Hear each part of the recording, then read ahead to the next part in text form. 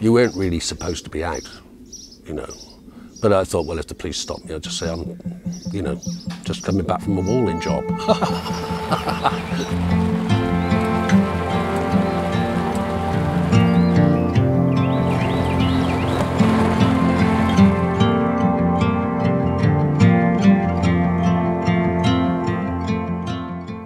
Lockdown was incredibly difficult. I mean, the first thing for me, of course, if you street entertain, as you know from the previous documentary, you know, living on a shoestring, that was a lot of part of my income.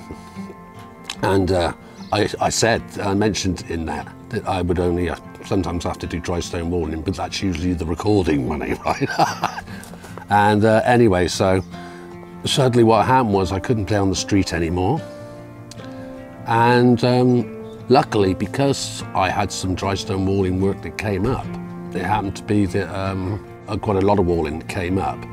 And sure enough, yeah, it was out in the middle of nowhere, and it was really strange because there were no vapor trails in the sky, there was no planes in the sky, the birds could hear themselves twitter for once, and of course I had the sheep and all that around me at that time. And there was hardly anything on the road, and that was strange as well, you know, because I was driving sort of 17 miles to work and back each day. And anyway, so what happened was, I mean, you know, then you go shopping, and everyone didn't know, like, well, who's got the killer disease or something, you know, standing apart. And not everyone had to wear masks in the beginning.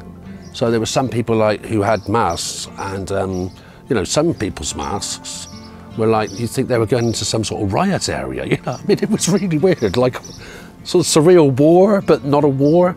And so, yeah, and I was thinking, God, this is chaotic. Do you know what I mean? And so that's what kind of started me thinking. I was driving back, and of course, you know, a part of my drive is on a place called Minchinhampton Common. And of course, you've got the Brinscombe Valley, where I have to go down into, you know, to get back to where I was living in the van.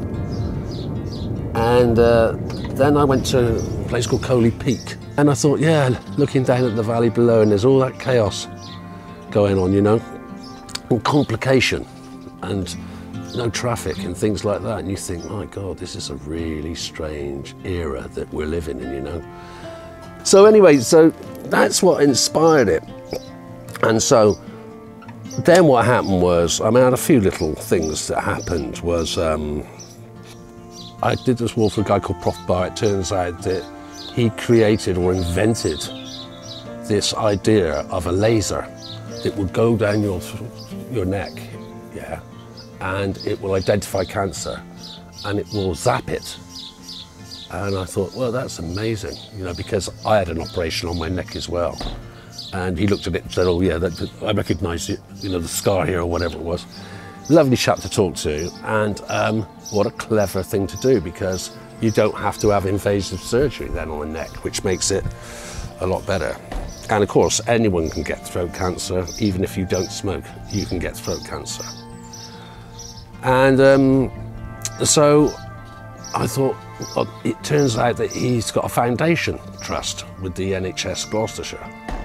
And also I was talking to him about it, and him and his wife Julie, very nice to talk to, said that they were they had to find venture capitalists to put up the money to make these things.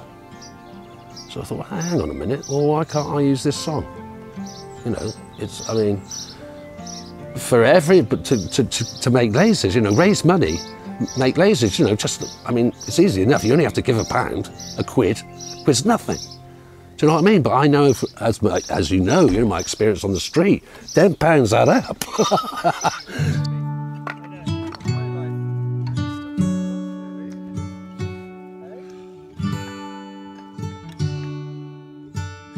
Jools came up with his friend Tim to do some dry stone walling with us. He's a very talented artisan as well as a brilliant artist, and we got on famously together. He was particularly interested in, you know, what I was doing with scientific research, and we used to stop and have lunch together while he was doing the walling and all his artistic things. And he was telling me about his music, and I listened to some of it, and it's absolutely outstanding.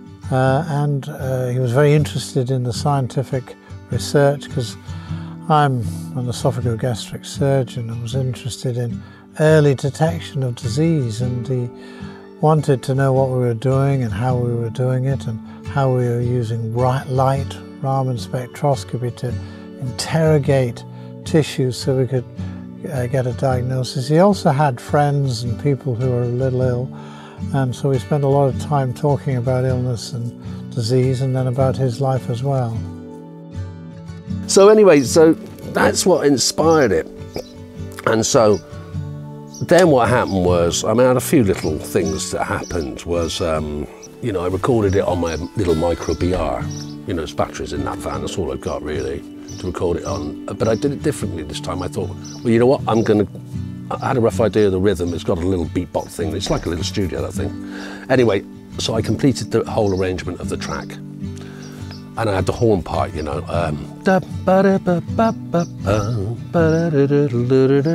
Now, I didn't put that down on that recording, but it was there in my mind, and I knew what the harmony was going to be as well, so I had that worked out. Then I thought, I'll ring up Jane Kennaway. She'll give me a hand with the song, and you know, me and Jane have worked together. I've worked on her stuff, you know. Different Kind of Honey is her band, and I've worked with her, and she's a good songwriter too, and she's really good on harmony, and she's also good on production, you know. So I got hold of her. We'll rock the nation, but I think we'll keep Engage the Nation. No, I like Engage. Yep. A world divided in two. I met Jane some years ago. She had a band called Different Kind of Honey, because she's a brilliant songwriter as well as a great singer, and it's called A Different Kind of Honey, and she wanted me in to do the horn section. Brilliant. She just told me what to play and made me sound like James Brown. I never sounded like James Brown horn section before. You'd think, being a saxist, you know, I'd know what to play, wouldn't you? But I'll tell you what, the wonderful thing about vocalists is, good ones anyway, and she's sung in jazz bands and stuff, they know what notes for you to sing, to make the chords, you know. So she's brilliant. So I'm really looking forward to hearing her sing today. Right, so it's the same note on the second and third. The first time it's "You can put the world back together again," right? That's the first, after the first verse. After the second verse, right, because it goes on about the World Corporation, yeah? Mm-hmm. It then goes, I'm seeing a lot of that lately. I know. Well, we live in hope.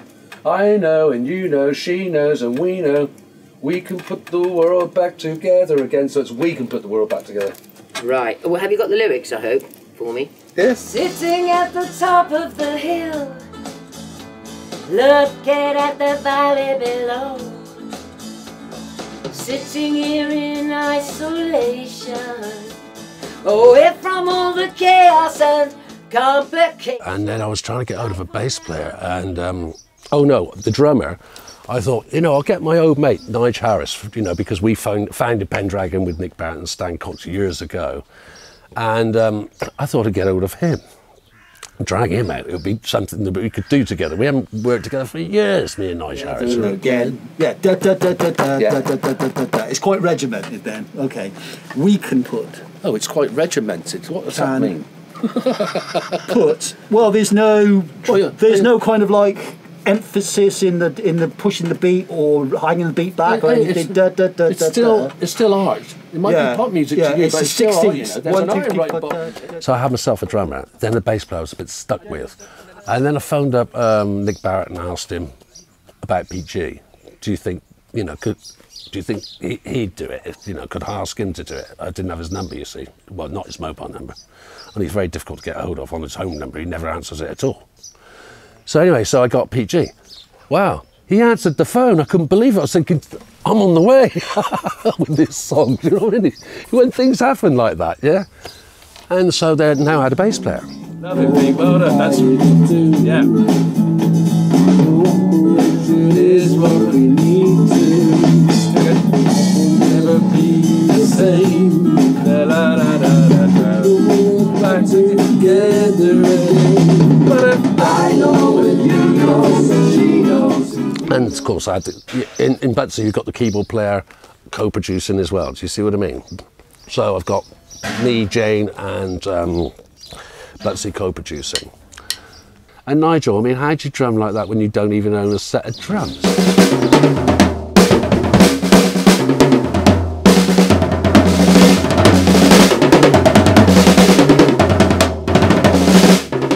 I mean, he doesn't even play for years anyway, and he plays like that. Yeah, I'm really confident when I walked in that studio. I'm a music man. Do you know what I mean? I play a saxophone, I songwrite, I play the guitar, and then he walks in and does that.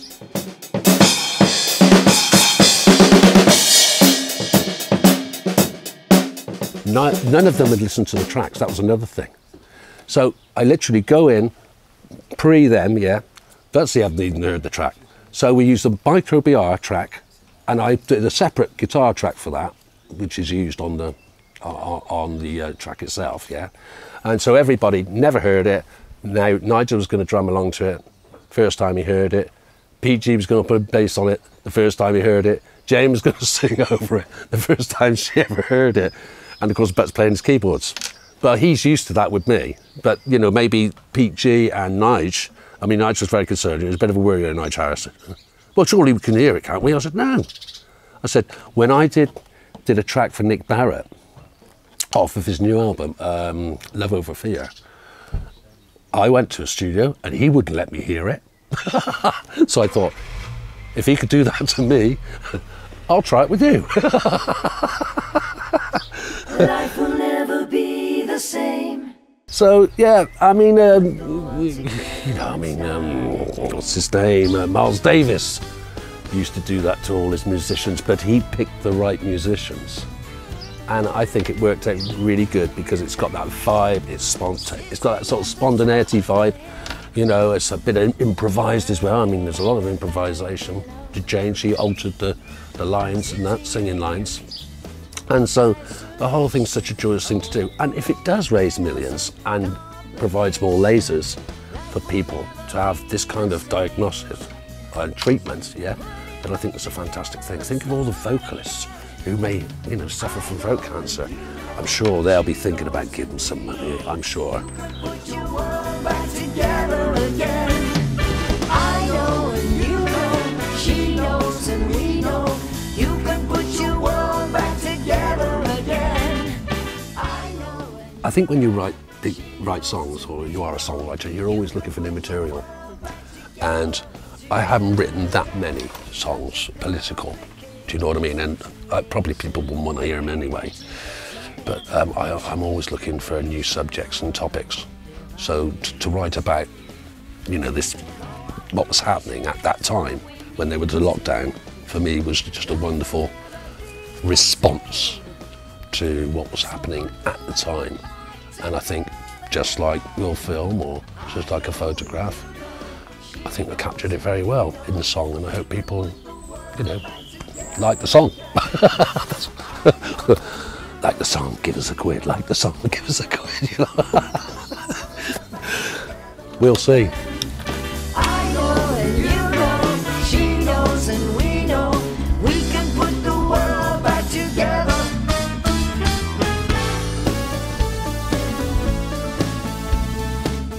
Like that, which is brilliant. Well, I guess which is what you've recorded. Mm-hmm. Oh, it's exciting.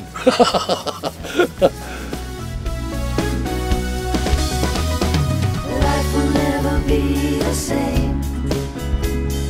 Put the world together and start again. Life will never be the same.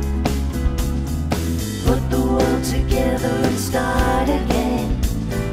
I know and you know, she knows and we know. Oh, do you want me to play again? Or am I done? One more time. Oh, one more time. I've got to go through the agony, the pressure. Again. I know and you know, she knows and we know. We can put the world back together again. I know and you know, she knows and we know. We can put the world back together again.